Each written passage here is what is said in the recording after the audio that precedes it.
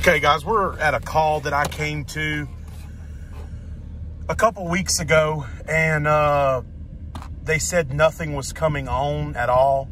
Went to the attic, did some troubleshooting, found no issues. Turned out it was the float switch in the pan that was stuck open. I simply touched it, barely touched it, and it closed, and the system came back online. And I didn't have one on the truck.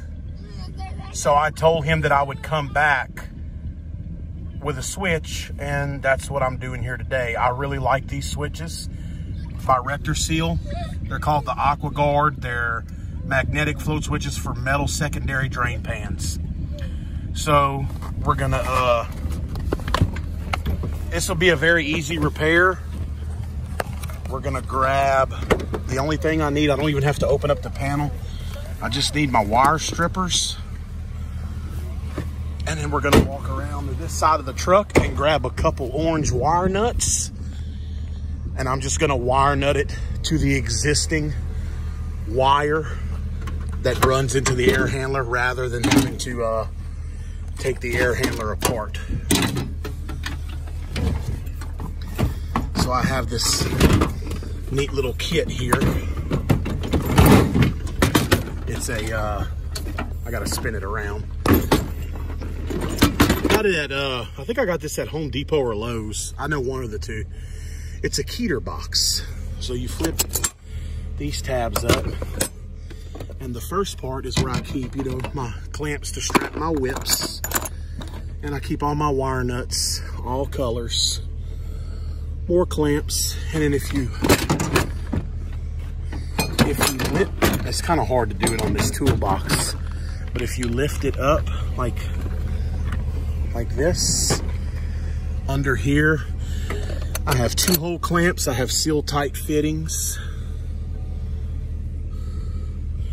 I'm running low on seal tight fittings. So I'm gonna grab 2 of those.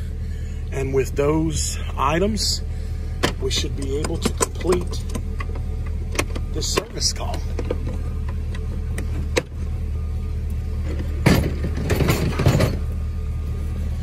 So I'll stick these right here in my top pocket, strippers in the back pocket,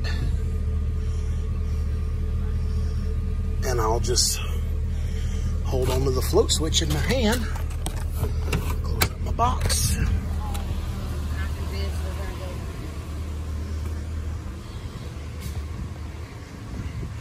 Nice workout equipment under here.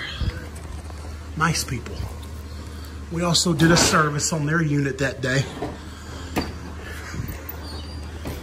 Okay.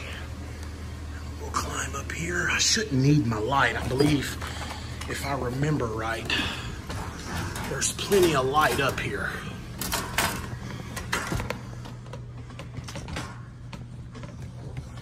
I just gotta find the light switch. I see it. There we go. It's up here.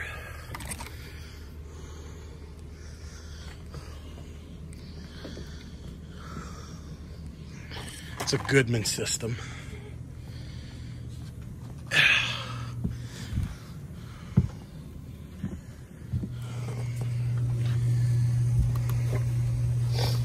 Okay. So there's the switch. Kill the power.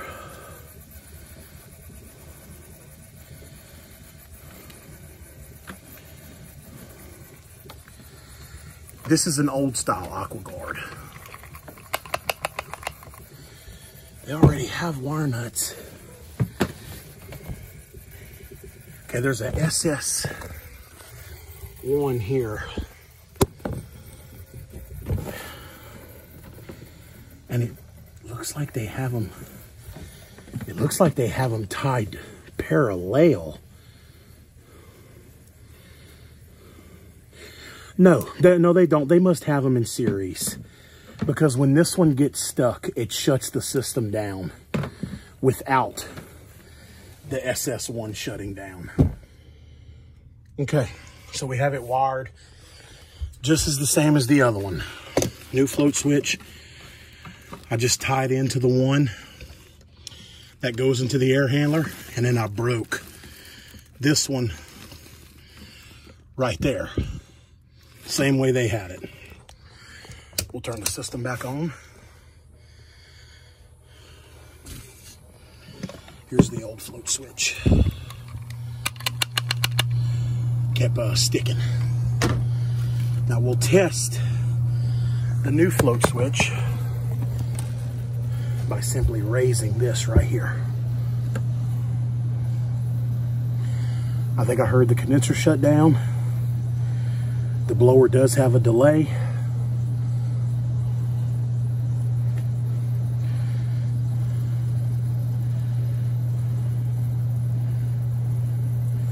They are breaking red. We established that I established that last time I was here. The condenser is off. The refrigerant has quit flowing. I can hear it. I heard it. Here in just a minute, the blower should shut down.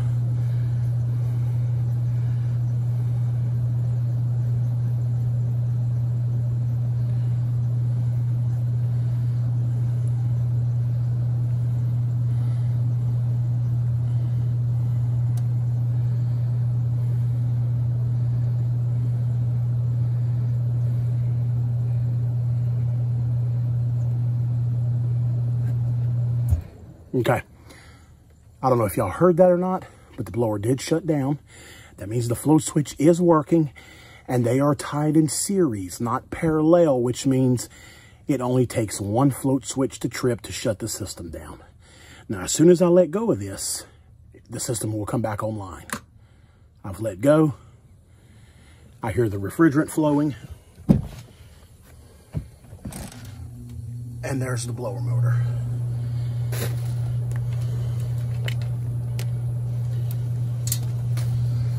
So, new float switch, tied in with the SS1. They're tied in series, not parallel. That way only one switch has to trip. So this one was sitting in the pan like that. And the other day I just barely touched it and the system came back online. So, it is Saturday. But I wanted to come back and do this before it failed again. All right. So they are back in business. You can see some sweat there. Refrigerant line's cold. Already checked his refrigerant when I did the service. He also had a weak dual run capacitor that we replaced. This is a 3 to 3.5 ton air handler, and he's running a 3.5 ton condenser with a 20-inch flex duct for the return. Very good. Normally they undersize the flex here, but on the return, but 20-inch will definitely handle 3.5, so that's good to see. All right, well, she's back online. I feel much better. And thanks for watching. We'll see you guys on the next one. Thanks for watching.